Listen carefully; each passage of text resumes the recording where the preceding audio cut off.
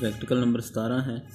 Chain indexes 1990 को base लेके mean और ज्योमेट्रिक मीन से और मीडियन से निकाल दें। ठीक है, ये हमारे पास वैल्यूज़ आ गई। चेन इंडेक्स में पहले हमने लिंक रिलेटिव निकालना होता है। वो कैसे? पहला तो 100 ही आ जाएगा। दूसरा देखें 165 को डिवाइड बाई 160 से करेंगे तो 103.21 आएगा, मल्टीप्लाई 100 कर लेने। 172 मल्टीप्लाई 100 डिवाइड बाई 165 180, यानी पीछे वाली से डिवाइड करना है, मल्टीप्लाई 100 करते जाना। ऐसे इन सारे कॉलम्स को आपने इस तरह ये टेबल बना लेना, ये आप ध्यान से देख लें। ठीक है, अर्थमेटिक मीन चारों को जमा करें 4 से डिवाइड, चारों को जमा करें 4 से डिवाइड, ऐसे करते जाएं। फिर यानी चेन इंडेक्सेस कैसे निकालना है, पहली तो वैसे ही आ जाएगी। अब इसको मल्टीप्लाई 100 डिवाइडेड बाई 100 करेंगे, ये आ जाएगा। इसको इससे मल्टीप्लाई डिवाइडेड बाई 100, ये आ जाएगा। इसको इससे मल्टीप्लाई डिवाइड बाई 100, ये आ जाएगा। इसको इससे मल्टीप्लाई डिवाइड बाई 100, इस तरह ये आपका निकल जाएगा।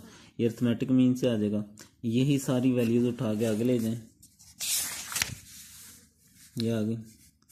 ज्योमेट्रिक मीन कैसे निकाल लें?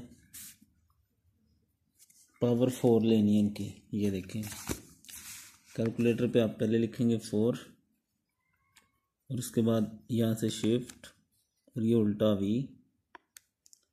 नहीं 4 शिफ्ट उल्टा V, फिर ये गोल ब्रैकेट आ गया, अभी मैंने बताया था आपको। ठीक है, तो अंदर जितनी वैल्यूज़ हैं सारी लिख लें। मसलन अगर 100 4 टाइम्स है, मल्टीप्लाई 100 मल्टीप्लाई 100 मल्टीप्लाई 100 मल्टीप्लाई 100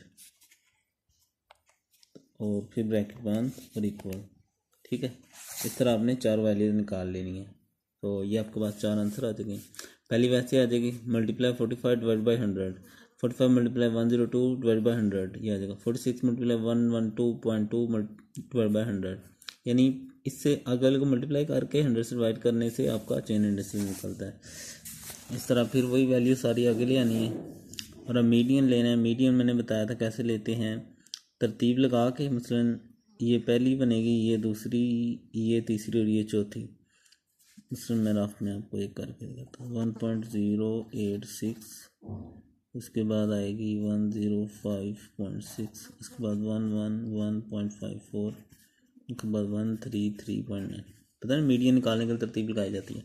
इसमें जो 2 सेंटर वाली उनको जमा करें और 2 से डिवाइड कर दें। 105.6 प्लस 111.54 डिवाइडेड बाई 2।